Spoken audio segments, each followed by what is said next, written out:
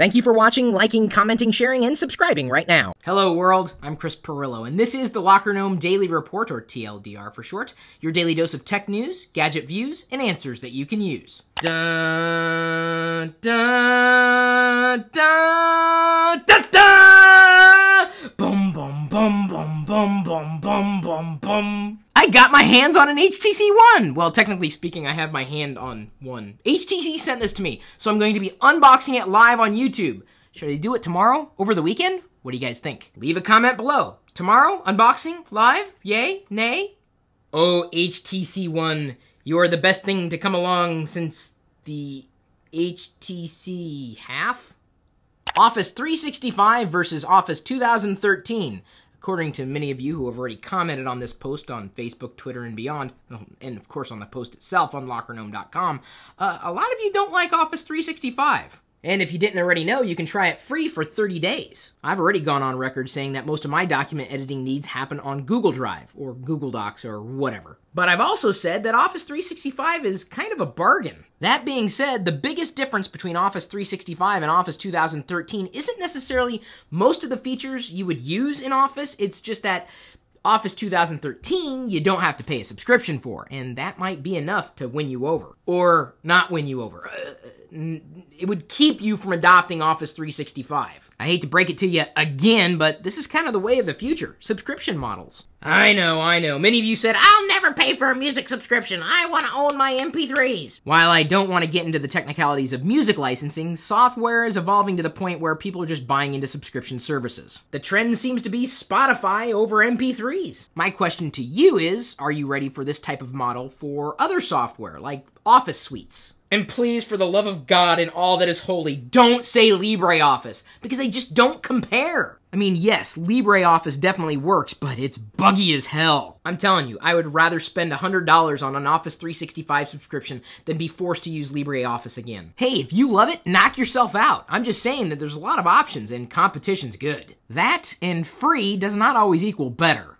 What? You want more free stuff? Fine. We negotiated a deal of 1 free month of Hulu Plus for you right here on deals.lockergnome.com. I'm assuming you guys are using this now, aren't you? You've subscribed to the deals.lockergnome.com free email newsletter to find out when we post new deals. What? Did you say you'd rather spend money on something?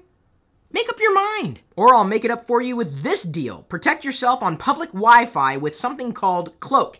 And we've got a 37% discount posted for it. If you're not surfing through a VPN when you connect to a public Wi-Fi network, you better start doing that, because it's a dumb idea not to. That may stir up a bit of paranoia, and rightfully so. Protect yourself. Here's a good reason why. A few million of us received this email from Living Social today. Apparently, their database was compromised. The information accessed includes names, email addresses, date of birth for some users, and encrypted passwords. Living Social suggests you do not need to take any action at this time, but my suggestion is change your Living Social password. Eric Schmidt says, Google Glass critics are afraid of change, and society will adapt. All right, Eric, and we're supposed to believe you again? Just like we believed you when you talked about Google TV being the next best thing, and what was that orb that never actually shipped? I'm just saying, I was accepted as a Google Glass explorer. I cannot wait to get Google Glass on my face. It's just that I'm very aware that people out there who have no idea what Google Glass is, or if they do know about it or are afraid of it, well, I can't hold that against them. If there's one thing I've learned over the years, it's that you can't change culture. It doesn't happen overnight. And I don't care how in-your-face Google Glass happens to be. When someone finds out that you're recording them in video, they suddenly change their tone, their demeanor. It's like they turn into a completely different person. I'm different. I'm this way even if someone isn't recording anything. Which, let me tell you, gets a lot of fun when I've had a few of these in me. The liquid inside, not the actual glass. That would be dangerous. No more dangerous than drinking it. What? I'm just preparing for tomorrow. It's unboxing juice. The iPhone 5 LCD faces off with the Samsung Galaxy S4 OLED and declared a tie by a display expert. As I mentioned in the TLDR that I recorded in my hotel room the other day, I do plan on getting my hands on one of those Samsung Galaxy S4s, and of course we'll do a shootout comparing it to this, the one. Although, how do you prefer me doing those comparison videos? I've thought about bringing someone in by Skype or some kind of video chat and doing comparison videos that way. So it's not just me, it's me bouncing thoughts back and forth with somebody else. What do you think? I'm only asking you for feedback because I want you to like what I do. Android notebooks? Yep, Intel says, and they'll only cost $200. One thing's for sure, Intel's got to do something, given that no one really wants to use Windows anymore. And I'm not saying that there are no Windows users out there. I'm saying that no one wants to use Windows. Alright, maybe there are some people, but there are fewer people these days who want to use Windows compared to the way it used to be. I used to love to use Windows, and now I just tolerate it. And trust me, there's a huge difference. Microsoft needs to reinvent their business. And trust me, there's a huge difference. What's the future of business? Wait a second, this isn't a tablet. It's a real book! Written by a friend, Brian Solis, and partially illustrated by another friend, Hugh McLeod. It is a very quick read, and you are thinking about starting a business. Maybe you're in business trying to figure out how business is going to move at some point in the future. This is going to be a good book for you to pick up. And I'm not just saying that because I'm friends with the people who put it together. Brand empathy. Always improve experiences. What have I said before? It's not about the specs. It's about the experience. And if improving the experience means getting a squeaky voice, well, then you've got work to do. The importance of the influence loop cannot be overstated. It affects every stage of the journey, every moment of truth.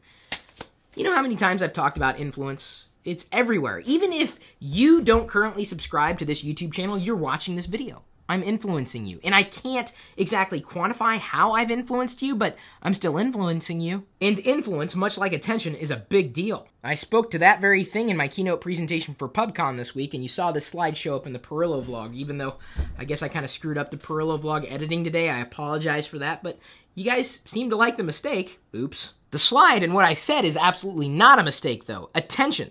The need increases as opportunity decreases. The more you have to pay attention to, the less likely it is that you're going to pay attention to me. That's a problem. For me, because I love your attention. I need your attention. I mean, I love having this community. Otherwise, it's just me talking to other people, and I'd rather talk to you. Now think about that for a moment. Where do you spend the most time and attention, and why? What keeps you coming back to the videos that I record for YouTube, or any other experience that I might create for you? Say, like the free Locker Gnome application available on iOS and Android, if I can find it here. By the way, an update has been submitted to the App Store, so 5.0 will be coming out very, very soon, and if you're not already using this, you should, because we're doing push notifications for new videos and live videos on YouTube and everything. And our top user today is Gareth Robson. Thanks for using it. And thanks to Mobile Roadie for making it possible for me to create my own application. They made the experience easy, so I gave them my attention. If you plan on working for yourself or for somebody else at some point in the future, you might read it. Whoa! NASA has 3 smartphones orbiting the Earth as mini satellites. Huh, what will they think of next? No software to install, no batteries to insert. These are manually operated and compatible with software like GarageBand. Here, I've been practicing my twirl.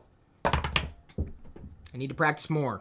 If you have a drum kit on your tablet and you are tired of having your fingers almost worn down to stumps, you may consider picking up a pair of these. More information at getdrummers.com. And look, just like me, made in the USA. Our question of the day is brought to you by GoDaddy.com. If you want to save money on your next purchase, just email me first. I may have a list of coupons for you, although they're considering no longer sponsoring this show.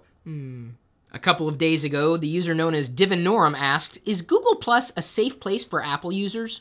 As someone who doesn't mind promoting anything that anybody makes, if it happens to be cool or interesting, I have seen a lot of anti-Apple sentiment on Google Plus, which kind of stands to reason, considering that it's Google, and what does Google make? Android, and what is Android? Not from Apple. And the weird thing is, when I post something that has nothing to do with either Apple or Android, inevitably someone will come in and talk about Android.